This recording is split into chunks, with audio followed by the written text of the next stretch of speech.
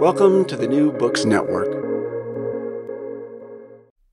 Hi, and welcome to New Books in Genocide Studies, part of the New Books Network of podcasts. My name is Kelly McFall from Newman University, and I'm a host on the channel. And today I'm thrilled to be talking with Michelle Gordon and Rachel O'Sullivan. Together, they are the editors of a terrific new volume. We'll talk about that word choice in just a moment. Volume titled Colonial Paradigms of Violence, Comparative Analysis of the Holocaust, Genocide, and Mass Killing. Michelle and Rachel, welcome to the show. Thanks for joining us on New Books in Genocide Studies. Thank you very much for having us. So I want to start where we always do, which is to give you a chance just to briefly introduce yourself to the audience. So Rachel, I'll start with you. Tell us a little bit about yourself and how you came to be interested in this kind of a topic. Yeah, my name is Rachel O'Sullivan. Hi to all the listeners. Maybe you can guess from my surname, I'm Irish. I'm from Dublin. I did my bachelor's, my master's in University College Dublin, and then I moved over to the University of Edinburgh in Scotland, so not too far, where I did a PhD with Stefan Malinowski and Donald Bloxham. And then in 2019, I came over to Munich, and I'm a postdoc here at the Institute for Zeitgeschichte, or in English, the Institute for Contemporary History, and I work in the Center for Holocaust Studies. Coming from Ireland, I guess you always have this sort of awareness of colonialism. You grow up with it, you can't really escape it in the Irish school system. It's sort of really integrated into our city landscape, our national anthem, really our national identity. And so I guess colonial history was always sort of in the background of my mind. But my grandfather was actually a prisoner of war during the Second World War. So as a child, I was always interested in that topic. And I guess that somehow led to me mixing both Second World War history and colonial history. Interesting. Thank you. What about you, Michelle? Yeah. Hi to everyone. I am from the UK and come from a different side of thinking about how one is taught colonial history in education. I did my BA at London South Bank University, and then I did both my master's and my PhD in history at Royal Holloway. My PhD supervisor was Dan Stone, and my focus originally, at least during my undergrad, was very much on Holocaust studies. And when I came to meet Dan at Royal Holloway, he kind of introduced me to the world of comparative genocide studies. And through that then, which will of course be relevant in our discussions today, I came to the British Empire and the extreme violence having been perpetrated across it. And as I said, my experience is very much the opposite of Rachel's, that we don't talk about colonialism or colonial violence. And again, that will filter through today in terms of the education systems. But I moved to Uppsala University in 2018 after my PhD as a postdoctoral researcher in genocide studies, and have over the last couple of years been working on externally funded projects from the Swedish Research Council. And for those of you in the audience who have been listening for a while, both Donald and Dan have been on the show multiple times, and you can go listen to their interviews on the webpage or through whatever podcast provider you use. This is a fascinating book. And I just may have postponed some of the grading I was supposed to be doing so that I could be reading these essays instead. Michelle, maybe I'll start with you. Why did you decide this volume, again, we'll get to that in a minute, monograph, whatever word we're going to use, why did you decide to spend years of your and Rachel's life working on this? Why is this book necessary then, 3 or 4 years ago? Okay, well, I guess I could answer that, but I don't know, maybe because the relationship kind of formed the other way, that this was Rachel's initiative. So maybe Rachel should start with why she came to me to involve me in this book for several years. So from my side, the Center for Holocaust Studies organizes multiple conferences every year, and I was sort of given the honor of choosing a topic, and as it was my research topic, I thought, why not? I approached Michelle out of the blue, just sent her an email, and I said, hey, I've read some of your articles. How do you feel about organizing something together? And I guess our main goal when we sort of initially met on Zoom was to basically bring together scholars who work in quite different disciplines that tend to sort of cross over with one another, but never really tended to interact with each other in person. So maybe for a bit of an explanation, Holocaust studies, it's almost a sort of discipline of its own within Second World War history. There's, of course, branches of it, sort of gender history, history of homosexuality, violence, perpetrator sites, etc. It's a really diverse field, actually. And there is this one sort of subsection that works on this sort of comparative Holocaust history. But it was often the case that historians of colonialism were writing about the Holocaust, or historians of the Holocaust were writing about colonialism, and they were never really interacting with one another. And so I saw Michelle's background, and we came together and we thought, how do we sort of open a dialogue between these different people? How do we not necessarily solve questions of how you compare genocide or the Holocaust and colonialism, but more so how do we bring together different experts and perhaps pose new questions? And we were also very aware of the fact that we didn't just want to talk about strengths of comparison, but also the weaknesses and the challenges that we face. And because, of course, you can't be an expert in every area. So yeah, the idea was to sort of cover multiple topics. And unfortunately, we planned the conference for November 2020. And of course, COVID then happened. So it was an online conference in the end. But that was the sort of, I guess, the formation for the volume. And I can just say that I was incredibly happy to receive Rachel's email because, yes, it's kind of indicative throughout the volume. One can sometimes be quite alone in the areas that we're looking at, because you can obviously get some animosity kind of from Holocaust studies, but then also from historians of empire. And I personally don't really feel that I fit within like a certain group quite neatly. And so it's great to be around other people that are also trying to, disentangle these complexities in a way that is productive and, outside of the kind of animosities that you sometimes face looking at these topics. So I've swapped around word choices for what to call this for a while. So Rachel, given that you're there, can you say something about this series and what it's meant to do and where this particular manuscript fits into that? Yeah, so the Center for Holocaust Studies has a volume series, I guess you would call it. It's also called a book, depending on who you talk to. But it's essentially an English language series published with Wallstein. So they're a German publisher. It's called European Holocaust Studies, or EHS, as we shorten it to. Usually we have within a volume research articles, some sort of source analysis, round table discussion or a historiographical review, and then a really nice part is usually the project descriptions, where we highlight new and upcoming research or sort of recently finished projects, PhD projects or postdoc projects, sometimes even master's projects. And I guess the whole idea behind it is the Center for Holocaust Studies is one of the leading centers for Holocaust research in Germany. We're very international. We publish a lot in English, but we wanted to sort of connect this newer research coming from both America, Europe, Eastern Europe, of course, Israel, to promote younger scholars and to promote exchange between scholars too.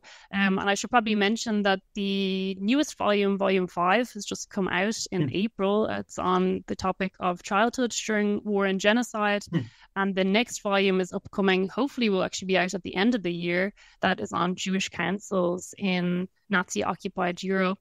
And what's really interesting is that we're actually now part of an open access project. So the newest volume is available completely free online to download. And hopefully the next volume should also be available, and we're also in discussions to hopefully get the older volumes also available online. So maybe keep an eye out on the Wallstein website because you might get a free volume to download. Thank you.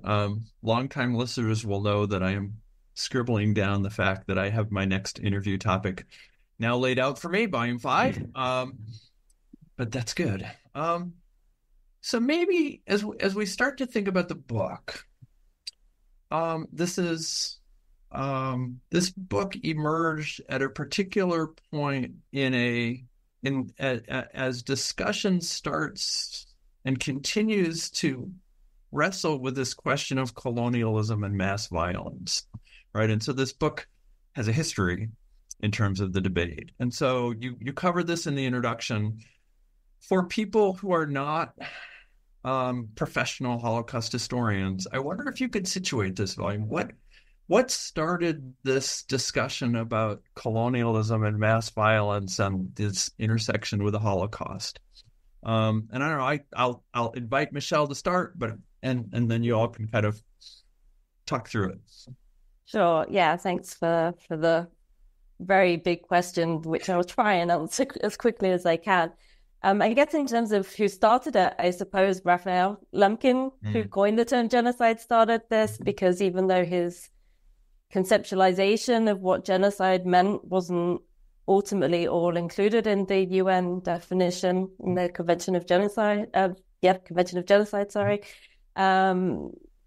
But still, we know that he looked at the world history of empire, different time periods, different continents, and the Holocaust, or what obviously later became what we know as the Holocaust, was not necessarily the kind of focal point at that point. So he started it in that sense, and I would say that other philosophical thinkers, such as Hannah Arendt, also kind of pulled on this idea of what she would call the boomerang thesis. So this idea that Nazi genocide and Nazi violence was in some ways a form of European imperialism come home, so boomeranging back. We also have other anti-colonial critics such as W.E.B. Du Bois and Aimé Césaire, etc., who found it very obvious that there were clear similarities between European colonialism and what was being perpetrated by the Nazis. So in that sense, it was there from the beginning. But of course, Holocaust studies wasn't in the kind of 60s and 70s what it is now. So of course, first the Holocaust needed to be gaining further attention. And then into the 1980s, when we see comparative genocide studies forming, it was also the case that there was very much this idea of the agency of genocide being the state. So that really was such a focal point in the 80s that, colonialism doesn't really kind of fit with that. So it wasn't really looked at. But to kind of move forward to another important time is the work, of course, of Jürgen Zimmerer and his idea of a continuity thesis, in which he looked at German colonial violence and genocide against the Herero Nama, more specifically in what is today's Namibia. And he was making more direct continuities than maybe we would talk about now, but he was, this argument that some lines were crossed during the German Empire, the Kaiserreich, and through this breaking of taboos, that we can see this line from Windhoek to Auschwitz, as he would say. And while that continuity thesis has maybe kind of moved along a bit, that's kind of where this impetus is coming, a revisiting then of both what Hannah Arendt said, but also of Raphael Lemkin's original intent with his work. Maybe I should just explain a little bit what the issue is with the idea of colonial genocide. And of course, we have to kind of think retroactively about this, because of course it wasn't a concept at the time. But one of the central issues is, of course, that the genocidal violence perpetrated in colonization processes is usually perpetrated by settlers rather than the state. So that obviously has been a sticking point in terms of the development of the field, and also the debates, which I'm sure we will get to discuss. Of course, on the other side of that, which maybe, I don't know if Rachel wants to take over in terms of the challenges within this of where the Holocaust sits with this and how we talk about these issues related to Holocaust studies. Yeah, and thanks for the summary, and also to play back a bit on Jürgen Zimmer. He also fits this the sort of mold, I guess, of being a colonial historian who then explored this thesis of linking German colonialism during the Kaiserreich to the Holocaust, which at the time a lot of Holocaust historians really didn't appreciate. Essentially, that he had missed what they saw as some really like fundamental specific aspects of the Holocaust. And so we did see a sort of movement away from this direct continuity, although it still really actually informs a lot of the debate to this day, but a movement away from this sort of direct continuity towards more of a bit more of a flexible sort of conceptual framework idea. How could the Holocaust fit within these sort of global patterns? And we see that more recently as well in research that tends to focus on things like memory, for example, memory in post-colonial societies. How did knowledge of the Holocaust sort of inform people's perceptions in these societies? But perhaps also important to mention is on one side there's this academic debate, but on the other side there's a public debate, which really informs quite a lot of my work in Germany today. It touches on what we talked about at the start of the volume, Dirk Moses's post-German Catechism, it's called, basically, almost sort of fired these shots at German remembrance culture. That is actually still, it's still really a heated debate to this day. It can also be very political. It can be sometimes hard for me as a foreigner here in Germany to sort of weigh in on these debates. But yeah, there's also this sort of public side to it that really more so asks the question of how unique was the Holocaust, or, are we allowed to compare the Holocaust, which was sort of, I guess it's got a different weight to it than sort of the sort of academic analysis that we do. That's a really wonderful summary. Let me poke at one or two things in that and see we can untangle some things. One of them is, and I said we talked a little bit, I guess, by email about this.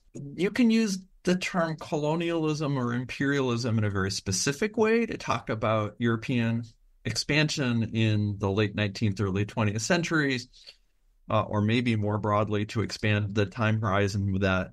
Or we can talk about colonialism more conceptually as a way of organizing societies that has happened across space and time.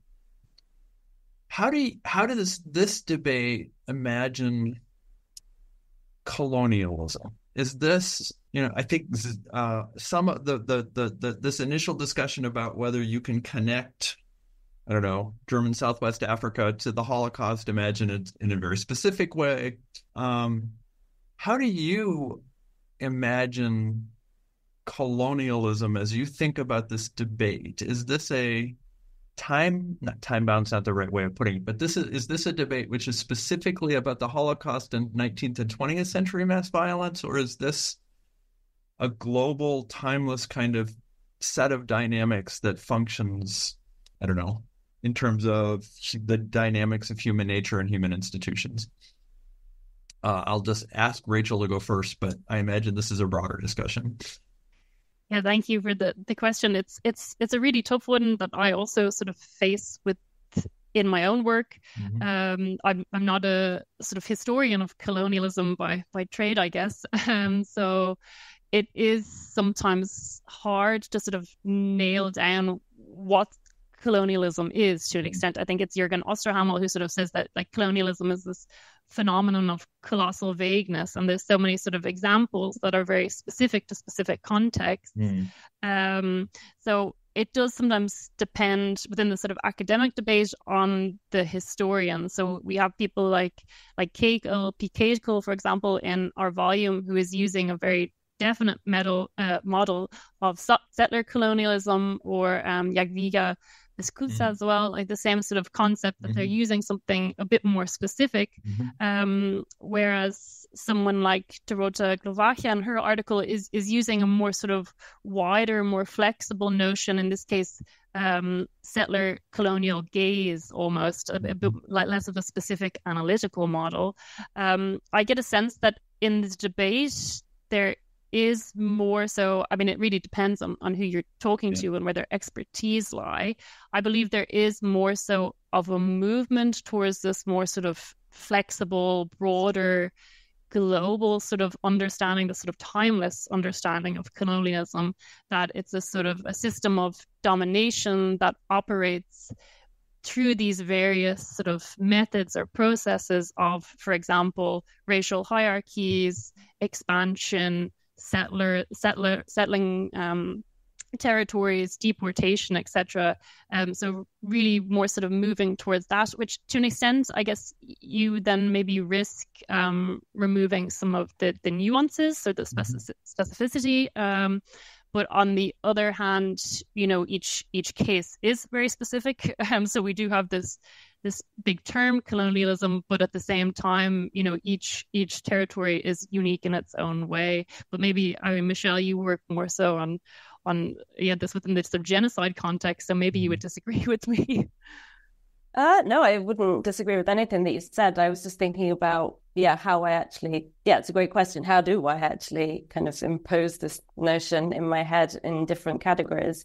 And I guess the thing that I found quite useful is that Moses' concept of the racial century, which he says is from 1850 to 1950. Obviously, I would not necessarily say, and I'm sure he maybe wouldn't either, that 1950s is some cutoff point in this sense.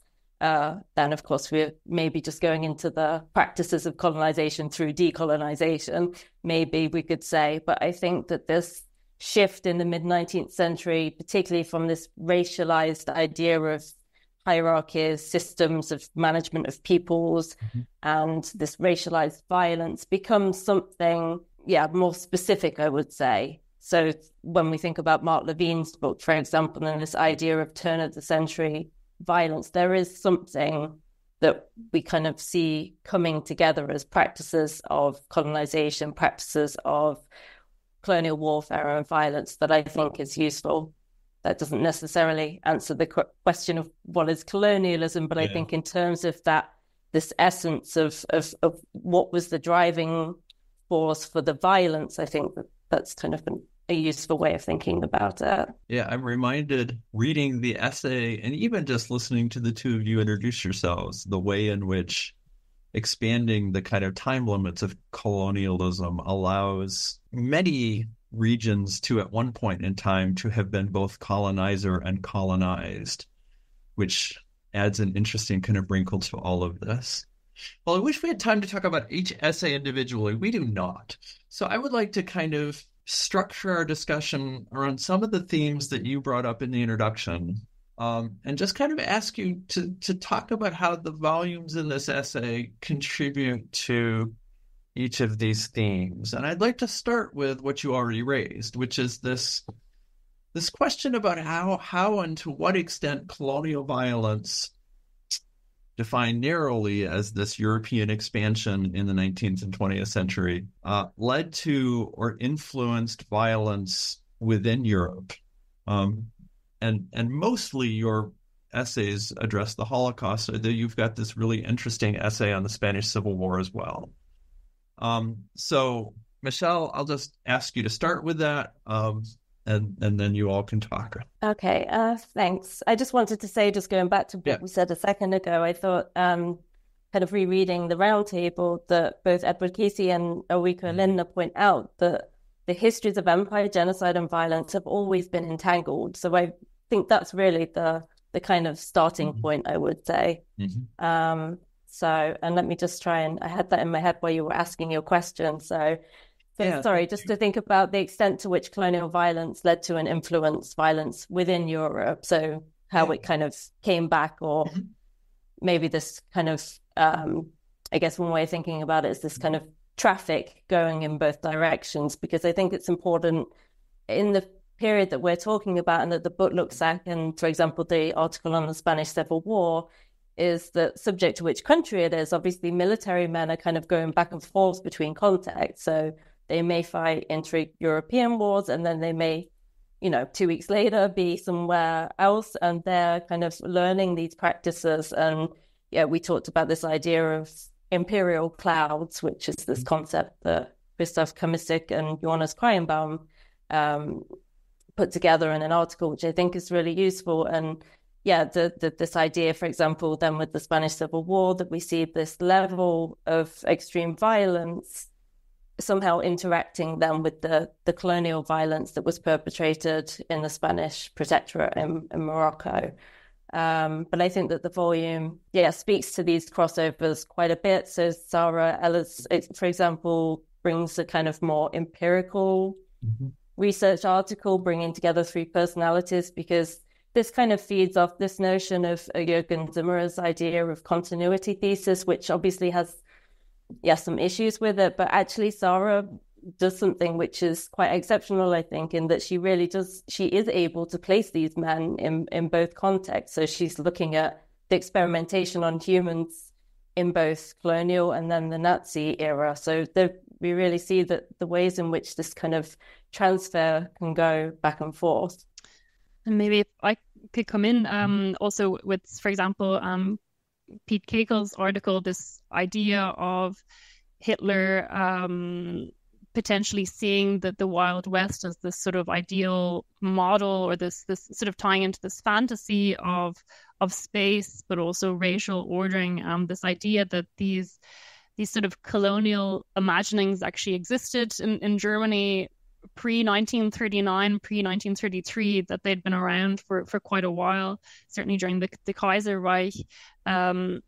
Colonial violence wasn't something that was hidden or necessarily unusual. And also these sort of, I guess, potentially to take even a step back or earlier than colonial violence, sort of ideology that dehumanized certain populations. We see it a lot in the case of the Kaiserreich and the sort of Polish or the Prussian territories. How were they talking about people in Eastern Europe? How were they talking about Slavic people?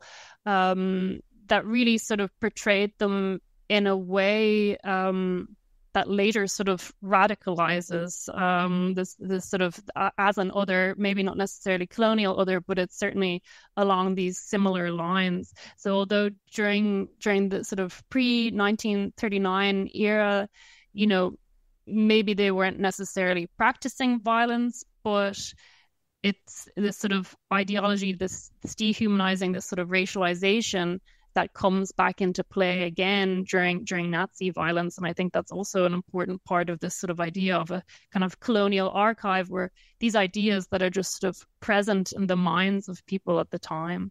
You talked about imaginings. Another one of the themes in the book is the way in which mass violence is often preceded by genocidal imagination or imaginings. Rachel, can you say a little bit more about what that means and maybe how that comes out of this volume? Yeah, I mean, I guess to an extent, sometimes because I'm a Holocaust historian, so I always have to bring it back a little bit to the sort of specifics of the Holocaust, which of course is that it's not just, the Jewish victims were not just those in these sort of, in inverted commas, colonial territories of Poland, but they're also German Jews, Jews from Europe who are also, they're ultimately exterminated, more or less. They are killed. And so the Holocaust always has this slightly different part to it. But again, what we know about certainly Nazi Germany is this interlinking between race and space. And I think that comes back to many of the sort of topics of how do we link the sort of concept, or maybe a flexible concept of genocide, with also colonial territory, colonial expansion.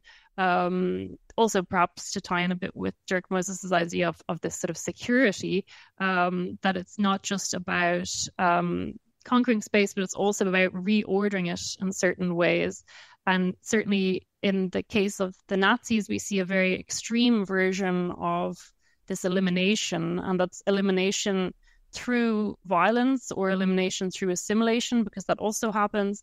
And I think that these ideas, we tend to sort of put the Holocaust in a box, I guess, away from a lot of stuff. But, these sort of imaginings, these ideas, these sort of projections onto territory are something that has been going on for a much longer time. Michelle, maybe you can say more on this. Yeah, thanks. While you were responding, Rachel, I was just thinking about how interesting it is that, of course, that Hitler was referring to past examples of the destruction of communities and this kind of imperial focus.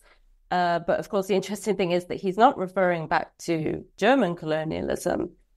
That he's not harking back to the time where they're targeting Herero and Nama peoples, for example, because for him, seemingly that it was a mistake not to be repeated, the way in which the German Empire conducted itself. And so this is where Pete's article comes in, and these imaginings of the American West versus the Nazi East, as he would say, but also the British Empire and the way in which the British ran India, and the fact that for many Nazis, and they reflected on this, that for them, the British shouldn't really have a problem with what they're doing, because they also have a racial way of organizing their societies, their colonial societies. But so they're looking back to this kind of, how can one successfully undertake these population managements or destructions? But they're looking elsewhere for it. And of course, ultimately, for the Nazis, there was no place for Jews in this empire, but it doesn't change the fact that the Jews found themselves within one nonetheless, and that, of course, they were still affected by the colonial policies of the Nazis, even if they weren't ultimately, supposed to be a part of that. Michelle, you mentioned that part of your kind of intellectual progression was this acquaintance with an embrace maybe not is not the right word. I'll let you correct that if that's not right, but of genocide studies. I wonder, Rachel has talked about how she's comes through the lens of Holocaust studies. I wonder how that impacted your kind of interaction as you imagined this volume, and as the way you responded to these essays, whether about genocidal imaginings or maybe something else. How to answer that question. I guess what I can say is, from my perspective and coming from a background of genocide studies, I want to encourage that we think about the literature on genocide and what it can tell us about persecution and racism and mass violence. But we can do that, as I did in my own book. I didn't take examples of genocide, but I still came from that perspective and kind of tested how that helped us to understand the dynamics of colonial violence. So with the Spanish Civil War, for example, maybe we can't argue genocide there, but it still helps us to understand this, what is specifically inherently racialized violence, and how that differs from the killing of civilians in 19th century within Europe, for example. Where those dynamics lie. I'm not sure if that answers your question, but I reflect on my background. But maybe also, if I can come in here, because suddenly a sort of thought came to mind, is that of course the way that Holocaust studies has developed is that it's quite a Western discipline, and to an extent there is this argument that we also shouldn't just be talking about how do you sort of fit the Holocaust within these more sort of global, wider patterns, but also to decolonize Holocaust studies in a way, to invite in different perspectives and people with different backgrounds, for example, from the global South. Recently there's been a big movement towards Eastern European scholars as well, really integrating them into discussions, because of, for a long time it has been very sort of, initially American dominated, and Germany still almost has an interesting relationship with academic scholarship on the Holocaust. For example, I think there's only maybe one or two actual sort of chairs for Holocaust studies in Germany. A lot of the time it sort of falls under this category of modern history, more or less. So what Michelle's saying there is like this idea of, I guess, looking at these sort of fundamental aspects of the Nazi regime or Nazi violence from a new perspective that's not necessarily located within this National Socialist ideological sphere. So literally just, and you know, it happens already in Holocaust studies to an extent. You know, people would bring in different aspects of, you know, gender theory, and for whatever reason, there has tended to be more sort of resistance to this colonial side of thing. But I think, you know, literature on colonial history or genocide studies, this more sort of wider, these wider concepts can really shed a new light on things that we, you know, we sort of think that we've read this before or that we've seen these examples before and we've looked at it. But if you only sort of look at it from your own expertise, then, you know, maybe you sort of end up asking the same questions again. And so by bringing in scholars with different backgrounds, I think that's also an important part of this debate. Yeah, I think it's also the case that, I mean, and we really want to emphasize this, even though I think that maybe sometimes work like ours is sometimes willfully misunderstood and misrepresented. It's not that colonialism is suddenly supposed to explain everything. It isn't. It's just one lens, just like Rachel said, there's gender or post-colonialism.